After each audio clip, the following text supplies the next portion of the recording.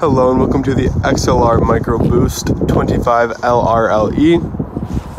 Starting right up front, we have a light, just in case we need to hook up at night. And you have your up and down for your power tongue jack here. And just in case this ever electrically goes out, you do have a little insert there. It's hard to see. There we go. You insert a tool and manually override that, just in case your power tongue jack ever goes out. Moving to your propane here, it's red because it doesn't have a flow going through it. So what I mean by that is when you turn these on, when they're filled up with propane, this will then turn green. And you can also flip it to another one, same situation. If you turn it on, it'll then turn green. These aren't filled at the moment of this video, so that's why it's still red. You can indicate which one it's reading and taking the flow by it with this little point here. So going to the left, it's reading this tank along with taking propane from the tank. Back here we have your battery disconnect. So to insert it, make sure the little metal piece lines up with the indent there. So now it's in. What you gotta do is just turn it completely. So let me get this out the way here. All right, turn it completely. You'll hear a quick snap into place. Once you turn it back into place, this cuts off the power from your battery to the inside of your camper. Except when you're plugged into shore power or camp power, and it's going off of that. But this is if you're out in the middle of nowhere and taking the power off your battery, you can disconnect it through that. Moving in here, storage. Along with this goes for your stabilizer jacks. You can go ahead, place it in there and start cranking up or down to raise and lower them. Moving on, you have your sewer systems. You have the black and gray tank here. Your gray tank is going to be your shower, sink, etc. And your black is going to be your toilet. So what I recommend doing is doing the black tank first, and then just because that's the dirtiest water, so your toilet paper and whatnot, have that go, and then do the gray tank last, just to give it one last little rinse before you go ahead and put your hands back on it. And then just behind this little skirt, you have both of your low point drains, hot and cold side. Moving on to your outside shower, you have a hot and cold side along with your shower head here. For your camp power or shore power, that's this little insert here. This is your furnace exhaust, so when the heat is on, it starts like the excess heat comes out of here. This does get very hot, so just make sure if you have any little kids, just tell them not to touch this or get near it because they will get burned. Just underneath here, for your tires, the little green knob indicates that they're filled with nitrogen. You are able to fill it with regular air. The tires do not inflate or deflate with temperature change. Black tank flush. So it's in the name, pretty self-explanatory, black tank flush. Like I said, your black tank is going to be your, toilet usage, so toilet paper and whatnot. So after you pull the black tank, it empties. Go ahead and put a pressurized hose into the black tank. That then turns on a sprinkler inside the black tank, which helps get anything that may have gotten stuck. Just kind of helps wash it all out and make sure it's nice and clean. I still recommend doing the black tank flush, and still doing the gray tank last. Moving down, you have your satellite and cable, or cable and satellite connections here. And you have the city, yeah, okay. And moving down to these two here, you have the freshwater and city connection. Going with the city connection, that's going to be when you go to campground. So when you go to a campground, go ahead and plug that hose into here. What you're going to need is a water pressure regulator. That just helps regulate your pressure. So if there's too much, it could blow your lines. It kind of dumps it down to regulate it. And then if it's too low, it'll kind of steady it out so it won't hurt anything else. Moving on with the freshwater connection. This is when you are going to want to go to a, let's say, camping in the middle of nowhere. You go ahead, plug a pressurized hose into here, and then watch the reader on the inside as it grows. It'll eventually fill up. Go ahead, shut it off, close it up, and then when you're out in the middle of nowhere to get water, go ahead and flip on the water pump, and then the pump will then take water from the tank that you just filled up. With that, the drain is usually right there behind the tire, the little white piece there. You just grab it and pull it. So if there's any excess water after your vacation, go ahead and empty it out with that there. Go into your water heater here. That's how you turn it on, the little white switch there. Got the fuse, and then to maximize and minimize your heat. Moving on to your back door here. All you gotta do to open it up is go flip these up, lift up, go out, and then do the same for the other. And then all you gotta do is pull it, and then it'll slowly fall down.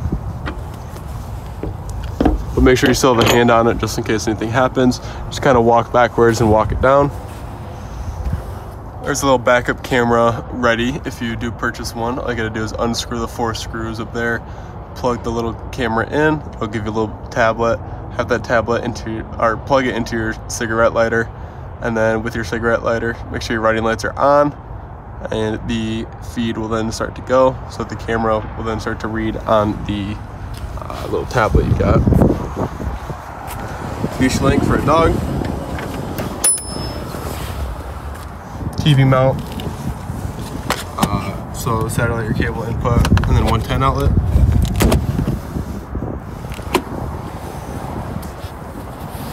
For your stairs, make sure your door is completely open, because all there's this here will then scrape this side. Lift up, push in. Make sure those little white pieces behind the door so it won't fall out. To adjust this, all you do is hold this down and then move this upper down. Blue tab and pull to let them down. And then make sure it is completely flush with the metal piece. Otherwise, when you shut your door, it'll rip off the furry part along with the rubber seal behind it. And then last but not least, you have your little awning tab there, that if this ever electrically goes out, you can peel that tab off, and then you're able to move this in or out manually. Starting off right on the inside, you have a TV mount bracket, satellite and cable TV, and you can choose between the actual, satellite and cable through this little button here. 110 outlets. Moving to the actual electronic panel here. You got your battery reader, fresh tank reader, black tank reader, and gray tank reader. Water pump, so when you do fill up that fresh tank and go to the middle of nowhere, flick this on, and then that will start to draw the water from that tank. Awning light.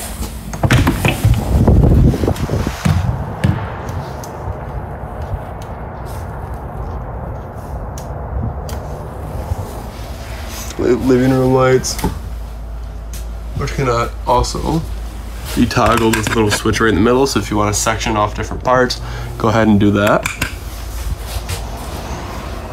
Then ramp light, which is back there on the outside corners. It's the same thing as the awning lights.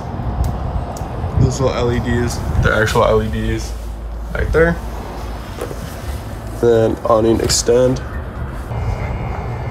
You're fully extended when the flap comes down, and then you can start to see the black bar behind it.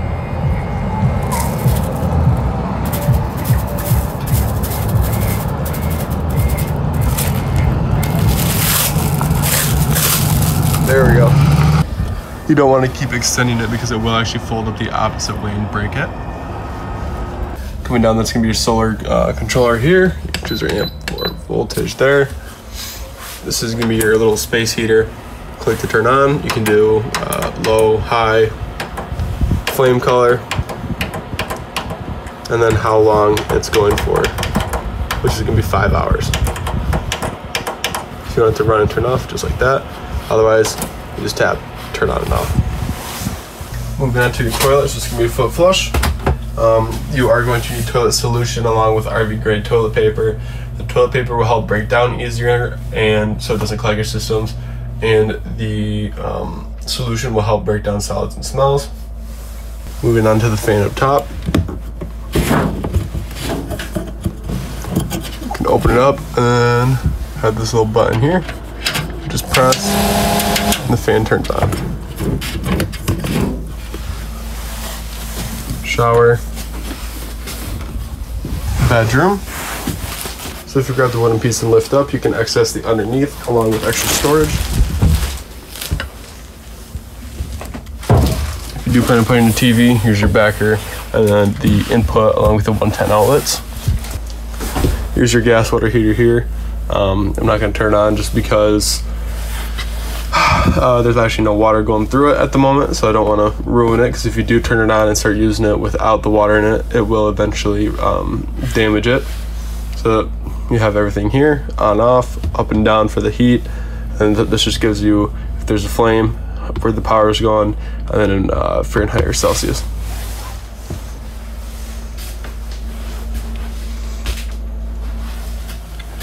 This is where you control your thermostat. Hold to turn on, and then you can do cool, heat, fan, and then if you tap up, you can do fan speed, dry, and then hold, turn off, and then up and down for the temperature.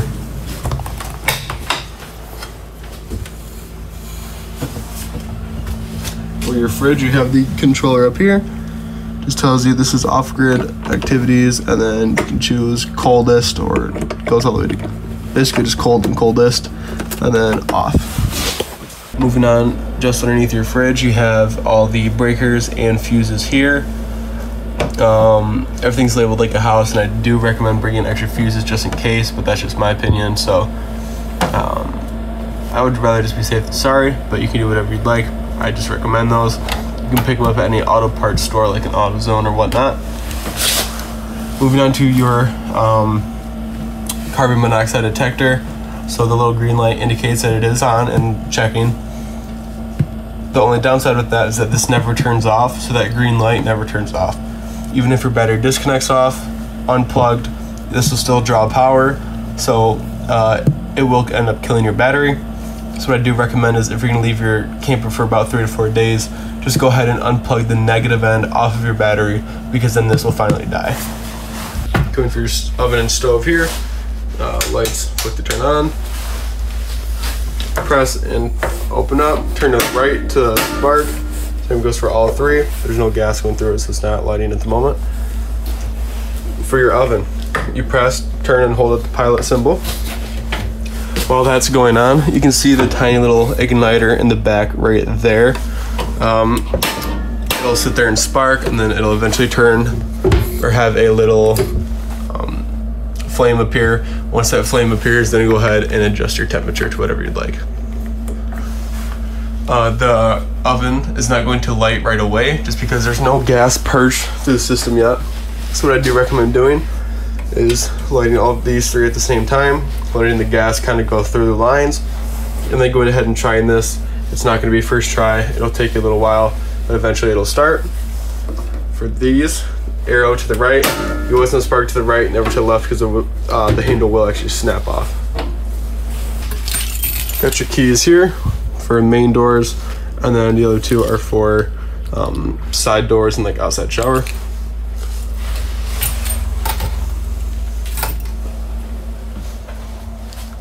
Coming to your ramp here, I have one set up, one not, so you know what it looks like. Set up, there's going to be one piece here, the bottom piece, which would be this piece here. Oh, please straighten out. This piece, and then having that on top of it. All it is you unclip this, then it becomes loose. You go ahead, take both sides, there we go. Pull both sides open like that, and then go ahead and lay it down, and you can put your cushions up.